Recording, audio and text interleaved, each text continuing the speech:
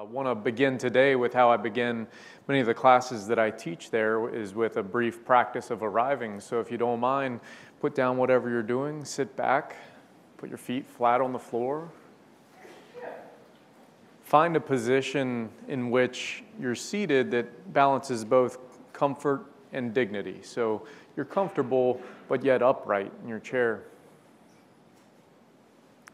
And really find a way to sit in a manner that you can relax as many muscles as possible without falling out of the chair and maintaining that upright posture. And if you're comfortable with it, you can close your eyes, but if you don't want to close your eyes, you can keep those open and just gaze out in front of you about where you would have a book. And if the eyes are closed, do a check and make sure you're not squinting, you're not pressing those eyes tightly closed.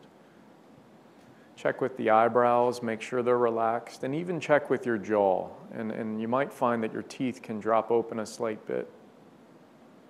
And of course, check in with your shoulders. Ask yourself, what are my shoulders doing right now? We often carry much of the tension of our day in our shoulders. And when we check in with them, we can give ourselves permission to let our shoulders drop.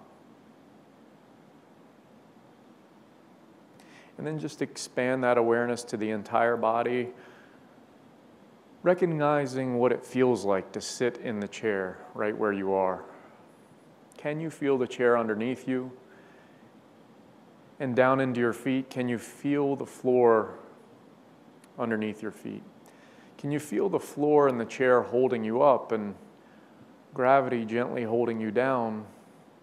And coming to the realization that if those two things are working together, the floor, the chair, and even gravity, at this moment you have absolutely nothing you have to do but just be.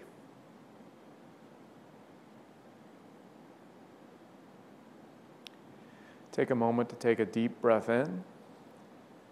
And as you exhale, let the body drop in to right where it is. Give yourself permission to arrive where we are now, letting go of everything that's come before, everything that will come later, and just give yourself permission to be here now. Take another deep breath in. And as you exhale this time, just gently let the eyes open if they were closed. And transition not from being mindful to mindless with the eyes open. Just add the sense of sight if you had them closed to your field of awareness, and continue that practice of presence throughout. And I'd recommend throughout the presentation, hopefully I don't do anything to stress you out, but just ask yourself, what are my shoulders doing? And it's amazing how our shoulders sometimes go back up to our ears and we don't even know it. And it's just, oh yeah, I noticed that. Let them go. And the domino effect that happens with the body that follows. And as I said, that's often how I start some of my classes. The school I teach at, Collegiate School, is here in Richmond. It's JK through 12, co-ed, day school. And I arrived at Collegiate as one of my main roles there was the boys varsity basketball coach. I'd coached in college for a while down at Wofford College in South Carolina, and find the opportunity to have my own program as a head coach. And I had found mindfulness by reading about Phil Jackson and the Bulls back when I was a kid. And so this has been a practice for me since I was 15, and I finally had my own team. I said, work for the Bulls? We're going to do it. But it was 2004, so I didn't call it mindfulness. I called it sports psychology, right? Because mindfulness in 2004 would have been weird to a lot of people, and it's not. It's not. But it is so much about performance. And what I say to our kids all the time is, I talk about performance, but you don't have to be an athlete. You can be an actress, an actor, or your performance may be your ability to fall asleep at the end of the day. When you put your head on your pillow, falling asleep is a performance. Tasting your dinner is a performance. Taking a test is a performance. And performance ultimately comes out of presence, and certainly that's what we're trying to do with mindfulness, is practice that presence. So I brought it to the basketball team. We did it as a form of sports psychology, and basically right around the same time, a few years into it, the high school department chair for our health and wellness program in the high school happened to call around to a few colleges that a lot of our kids attend and just said, hey, what if college freshmen need the most? Every college said stress management. Please help these children. And that wasn't unique to us. It was speaking in reference to any college freshman. And so she came to me and she said, all right, we have a health and wellness curriculum, drug ed, sex ed, driver's ed, all these things. We want to give you 2 weeks, and I want you to do whatever you're doing with your basketball team, do it for our freshmen in 2-week chunks. And so that's really how it began. Well, it started with basketball, but other people started coming to me saying, what are you teaching them? How do you do that? Again, about how do you handle adversity? How do you handle success? How do you maintain resilience? How do you just enjoy what you're doing? And so we started this stress management class. Again, didn't call it mindfulness, called it stress management. In about 2007, where we taught every single freshman at our school in 2-week chunks at about 15 to 20 kids at a time throughout the year. So I would just rotate through the classes. And as that went on, basically, as I said, what I had followed was from a young age was the Bulls and their success, and had known that the Bulls and Phil Jackson ultimately were introduced to it through John Kabat-Zinn, who Dr. Brewer was mentioning earlier. So much of what I had been practicing was based on what was happening at UMass. So I created, as you know, Kabat-Zinn's MBSR program is 8 weeks, once a week, and I got 2 weeks. And usually that would add up to 8 or 9 days based on how our schedule rotated. Well, I thought like Bruce Lee and said, okay, let's be like water and take the shape of the vessel we're given, because in schools you are limited in time and space. So I didn't have 8 weeks, I had 2 weeks. So I took the 8-week program and put it into 8 days essentially, but it wasn't feeding them the whole bottle of penicillin. It was done, I hope, with wisdom and with what I would call translation into high school semantics. And so being very aware of not necessarily just reading scripts, because those kids would have rolled their eyes at some of them because that's right for some, but not for them. And so really knowing who they were was important, and being able to speak in a way that didn't terrify them as to what we were going through. And so they dove right into it. A lot of people say, how do you teach kids this? Well, it's innate to kids. It's I hate to say it, education and society that sometimes sucks it out of us, because we perpetually are looking at outcomes rather than what we're doing in this moment. And realizing what we do in this moment determines our outcomes. So teaching them that, yes, you can dive fully into this moment and have success as a result. And so beginning that first year of it, we had great success, did freshman and sophomore that year to get 2 grade levels, and from then on did freshman every year. And all of a sudden, little apprehension and fear. Again, I did talk about it being mindfulness within the class. I never used the word meditation again, because that was 2007. Now we can use that word freely. Our athletes were doing yoga, but we were calling it stretching. And again, now that's fully accepted, where we can say these words. Thank goodness, thanks to the research that's been presented today, that's why.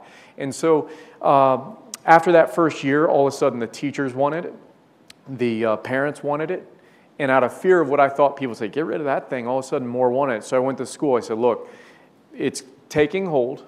Can I please go get some real training? So I was able to go up and get some professional training through the Center for Mindfulness under the direction of John Kabat-Zinn and Saki Santorelli, and brought, again, that knowledge back to begin professional development programs for our faculty, all voluntary, very important. Something I want to emphasize in regards to the delivery of this to our school is, for our faculty, has been every couple years I offer something and make sure it's voluntary. I'm not going to cram a faculty member in there who doesn't want to be in there. For the kids, they have to take it their freshman year. But what I say is, look, you have no homework other than obviously paying attention. You have no tests, because that would cause stress, not relieve stress. And the real test is ultimately what life brings us. You don't have to take notes. If there's something you wish you wrote down, just email me later. And so they feel this immediate liberation. Hopefully it gets them on the first day. Sweet, I like the class. But they started practicing. They started practicing, again, at home. Their parents, I would have them with the mindful eating, take a bite, put down the fork, chew, swallow. Guess what the parents would say? What's wrong with you? When we slow down to eat, something must be wrong with you or the food. No, we're enjoying our food. And so then the parents wanted that, as I said, and we started parent workshops. The first one we did was 3 hours, and 75 parents showed up. 74 of them were moms. So the moms came to me and said, please do something for the dads. And so the middle school counselor had the idea, let's do, I think it was like 7 a.m. donuts with dads. They'll come for donuts. And 60 of them showed up the first time we did that, and did it again for the second year, about mindfulness and mindful parenting and just mindfulness in general for dads. And have done, as I said, professional development for the teachers so that they can have this opportunity to bring it to their classroom. But one of the most important things we emphasize is don't you dare bring this to your classroom if you don't have this practice for yourself. We would never ask a teacher to teach a student the violin without knowing how to play the violin.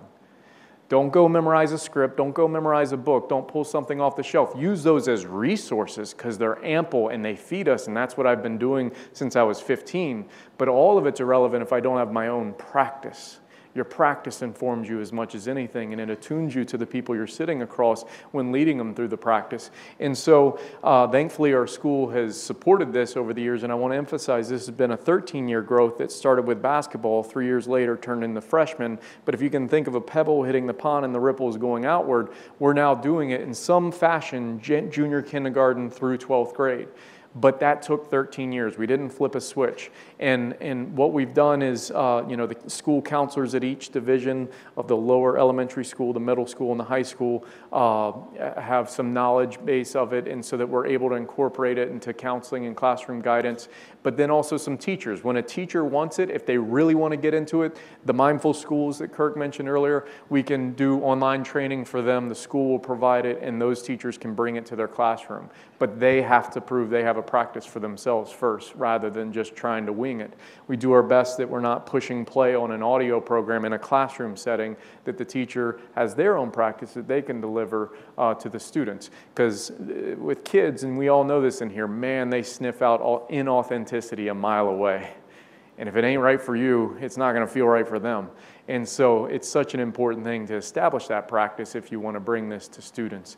And again, so the evolution continued. It's now become a part of our advisory program in the middle school, which is essentially like homeroom for us. It's incorporated in different realms in the lower school, and I can speak more to the high school where we have it in health and wellness retreat days for the sophomores and juniors, where they get a reminder of it in a single day with guided practices, and then also that freshman year. And also I'll have teachers. I have a teacher who's teaching, like an English teacher who's teaching Walden. He's like, we just finished Walden. Can you come do a meditation for us? Yes. Or a math teacher saying, oh my gosh, you're so stressed out. Can you please come today? And that's an awareness and attunement to what the students need. Work with all the coaches and when they want it. And this year, football team won the state championship, and those guys said, we want you to come in Friday before the state championship, and Saturday morning, we want you before, I think it was a noon game.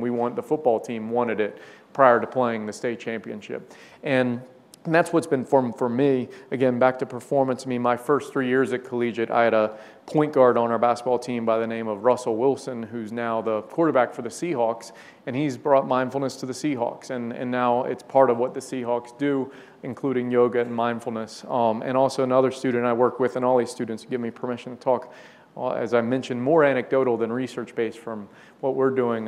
Current starting quarterback at the University of Michigan, I've worked with since middle school because he also played basketball, and he came to me almost weekly, if not, sometimes it would be just monthly, but football season would pick up a bit, and he established a mindful practice for himself, what he attributes to his success at University of Michigan now. And one of the things I try to teach the kids in that class, as well as all the notions that come from MBSR, is to make it attainable to them. And I thought back to what John Kabat-Zinn taught so many doctors of how, if you don't have time to go meditate and sit or body scan for 20 minutes in between surgeries, what do you already do that you can meditate on? And he always talked about, scrubbing in. A doctor is going to scrub in before surgery. Why not make that a sensory meditation?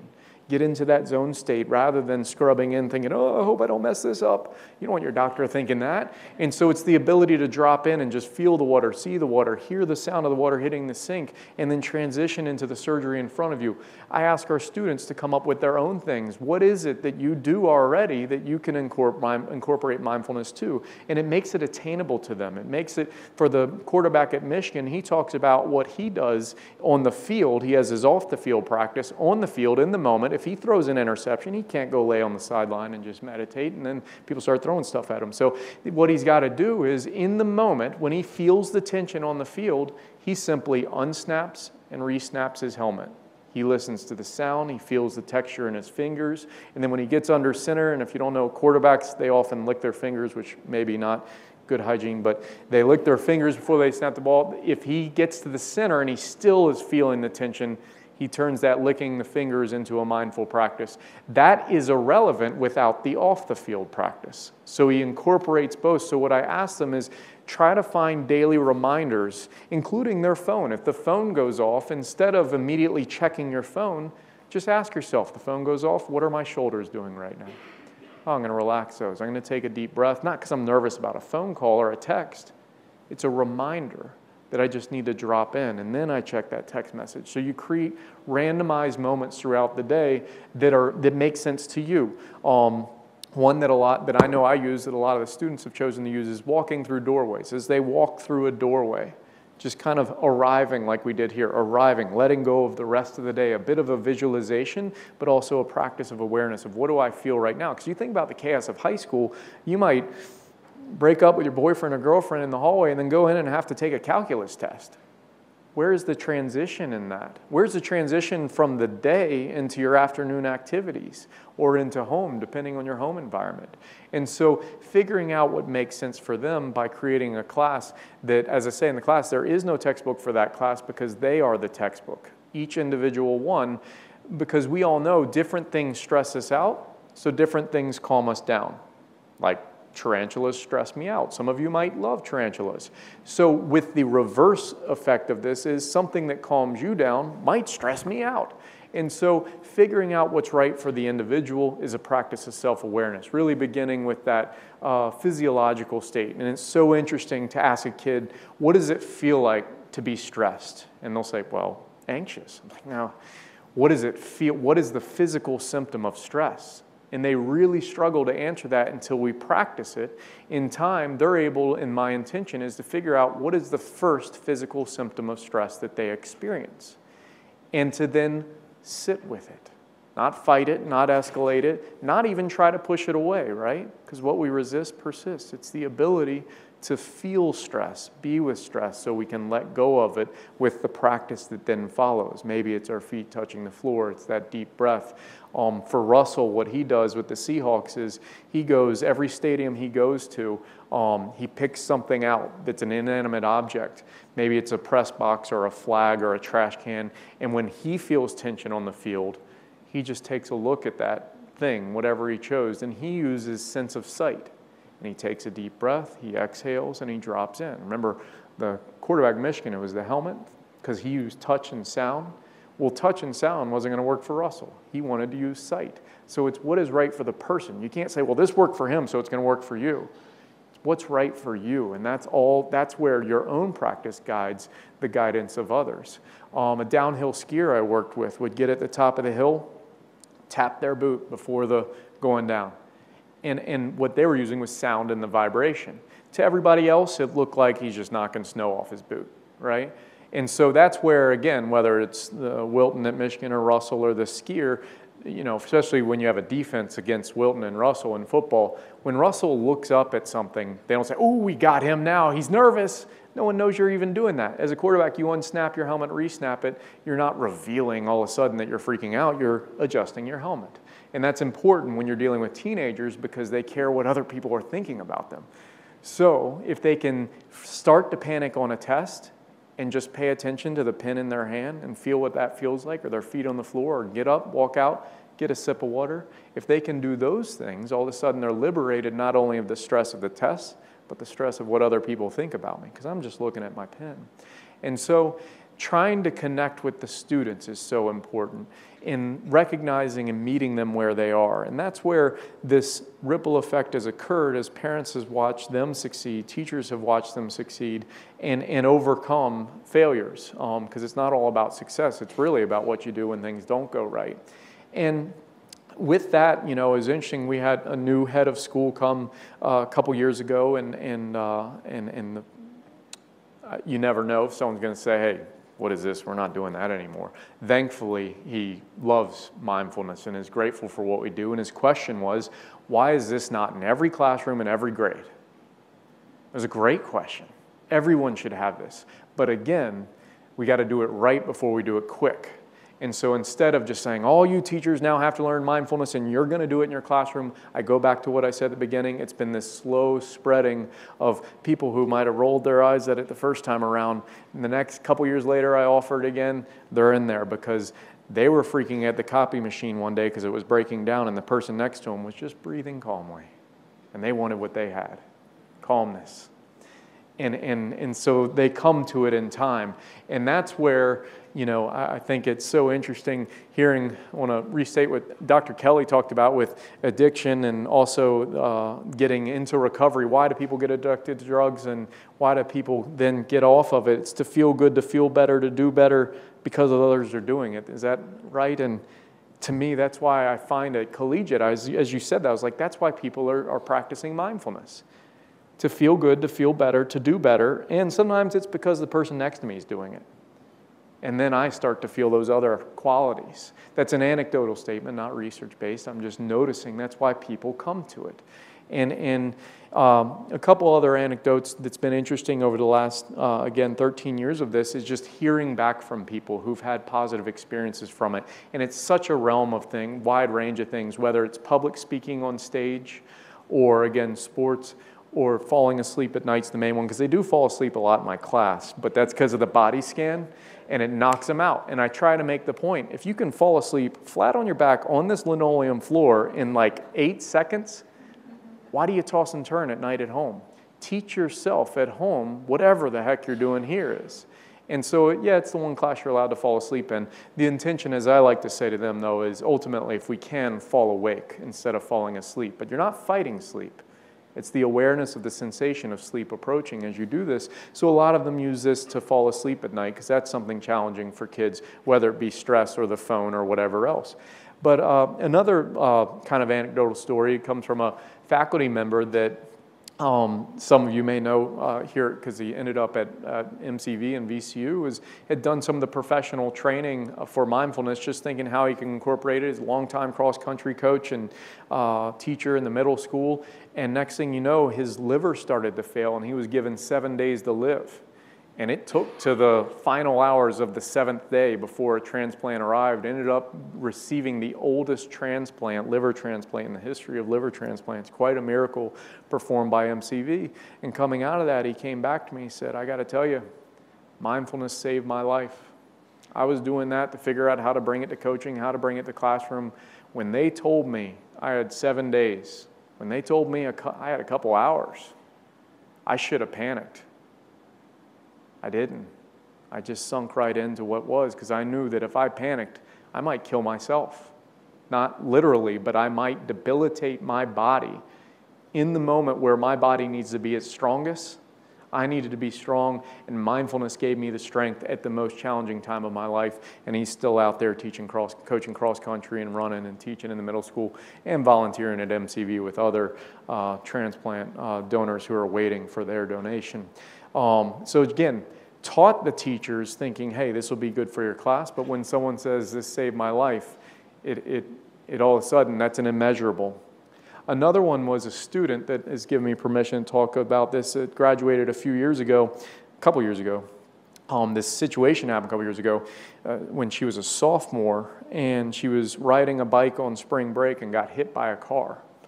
And she, again, I teach the class freshman year. This was sophomore year of her spring break. It was the truck was flying. They whipped around to pass somebody and hit her in the crosswalk. She flew off the bike, but she was not unconscious. She said when she hit the pavement and did not lose consciousness, but had broken almost everything in her body, the first thing she did was go to mindfulness class and just start breathing. And those doctors believed that. They said to her, that may have saved your life.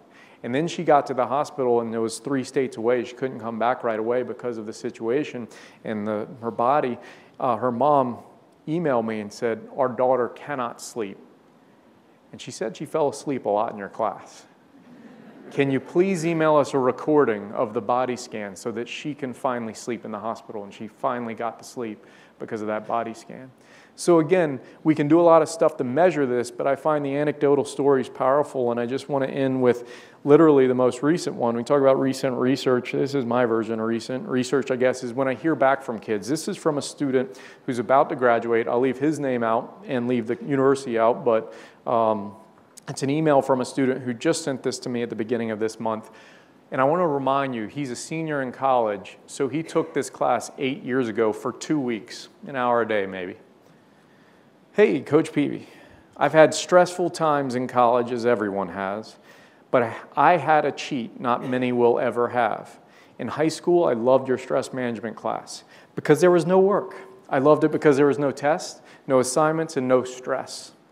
As I've gotten older, it has been my secret weapon to life's hard times. I can't remember a single test where I haven't placed my feet flat on the ground, closed my eyes, and taken a deep breath to calm my nerves. I also can't remember what it was like to fall asleep, stressed, because of your meditation steps on stressful nights. There have been points where I almost reached out to you for a recording of your exercises because they have left such a profound effect on me, one I wish to share with others. You personally took a huge portion of stress out of my life, and not for a semester, but for the rest of my years. This seems small in the grand scheme of things to outsiders who have not suffered from anxiety. I, on the other hand, hold what you have taught me and your impact on my life in the highest regard. Because of you, I went from underperforming in life to achieving what I thought I never could. Instead of trembling and blanking out when I take tests, I attack them. I went from feeling physically ill due to anxiety to have more confidence than I probably should. I don't know if I will ever be able to put into words what that was like for me, to be able to make the transition over the years of my life with these techniques. I'll be graduating from blank as a double major in accounting and finance from one of the top 10 accounting programs in the country. When I think back to high school and how it prepared me, I owe a lot of success to this class. The most math I use is multiplication and division. The most writing I have done in one sitting in the last 3 years is probably this email. But there hasn't been a week of college where I haven't used mindfulness and the techniques learned in your class, and I am forever grateful for everything you've done.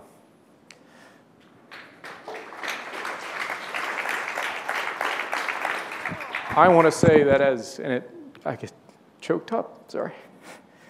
That has nothing to do with me. It has everything to do with the research that exists. Everything we do at Collegiate's research-based, thanks to all the hard work of the people that are in this room that had spoken earlier. And that's where we have the power in what we're doing. And then these kids, I don't know, I believe in the Zen saying, the seed never sees its flower. Well, I told him I just saw the flower. That was 8 years ago. I had no idea he was even paying attention in class. And that's where I have faith in the research, I have faith in the practice, and I have faith in all the stories I've heard from so many different people of whether it's as simple as, again, taking a pop quiz in English class, saving your life, or changing your life. So I hope mindfulness can be something that expands beyond just where it is now and gets into schools. As much as physical education, it should be part of mindful education. And that's what I've had the opportunity to speak at schools all over town and speak at, spent once a month at the juvenile correctional facility for about 3 years and brought some of our students with me down there to practice with them, and work at the Cameron Gallagher Foundation, where for once a month we offer Mindful Mondays during the school year. And some nights 40 kids from all over the Richmond area will show up. The next week there'll be 4 kids because they're kids and you never know who's going to show. And then there'll be 30 kids. And it's amazing the demand that's out there. The kids want this. Therapists are calling me saying, what do I do? Every kid that comes here is asking for mindful practices. There's a lot of resources out there to learn them.